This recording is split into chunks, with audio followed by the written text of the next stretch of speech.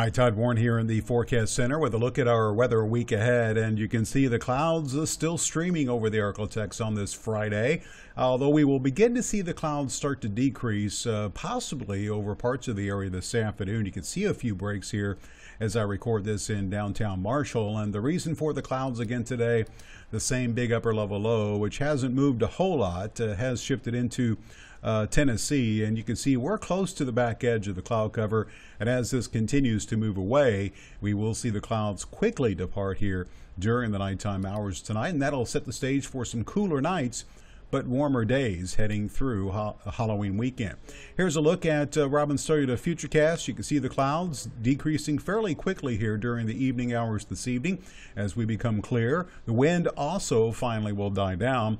Tomorrow, looking at lots of sunshine, still a bit of a northwesterly wind, but it should be more bearable across the area tomorrow, and we will likely see temperatures in the 70s across most of the area.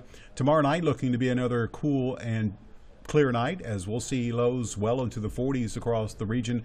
And then for Halloween, expect lots of sunshine and even warmer temperatures, and should have perfect weather for trick-or-treating as we look ahead to Sunday evening. Temperatures likely falling into the 60s. Now, longer range, our next rainmaker is on the way as we look ahead to the middle of next week. Again, our big upper level low moves away. Flat upper level ridging warms us up this weekend and early next week. Then here comes another big upper level low, which is going to kind of settle into the Great Lakes. Upper level disturbance to our west will also scoot across the country, and big variation in the models on how this could look by the time we get to next weekend. Some models do have this low much further to the south and east, so there are still some discrepancies as to what could happen at the end of this 10-day period. But nonetheless, it does look like we will cool off again as we move past Wednesday and into the latter half of next week. Now, rainfall potential, again, big variations in the models. I would anticipate seeing a half an inch to an inch pretty much anywhere across the area. This particular model is one of the drier models. Some models do actually have rainfall amounts of 1 to 2 inches over the northern sections of the area. This does look reasonable.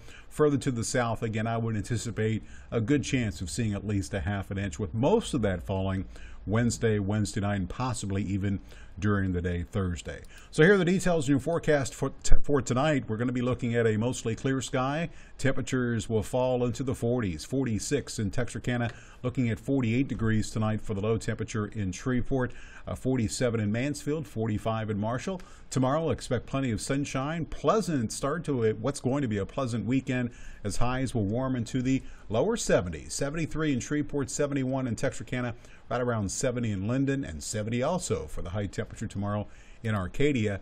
10-day forecast shows that we will see the continuation of the warming trend. Still a bit chilly Sunday morning as temperatures will dip back into the low to middle 40s across the area to start Halloween, and then in the afternoon 78 for the daytime high with lots of sunshine. We will likely stay in the mid to upper 70s Monday and Tuesday. Good chance of rain Wednesday that could linger into Thursday, and you can see the big drop in temperatures. Highs will fall into the lower 60s. Some of the coldest air of the season so far, upper 30s, lower 40s as we look ahead to the beginning of next weekend. As of right now, no rain in the forecast for next weekend, but that could be a possibility. As I mentioned, models are kind of split as to what could happen towards the end of this 10-day period, as it does look pretty certain, however, that we will see some rather chilly conditions. So all in all, it looks like improvement on the way as we finally get rid of the clouds, finally get rid of the wind, and see warmer temperatures as we head through the weekend.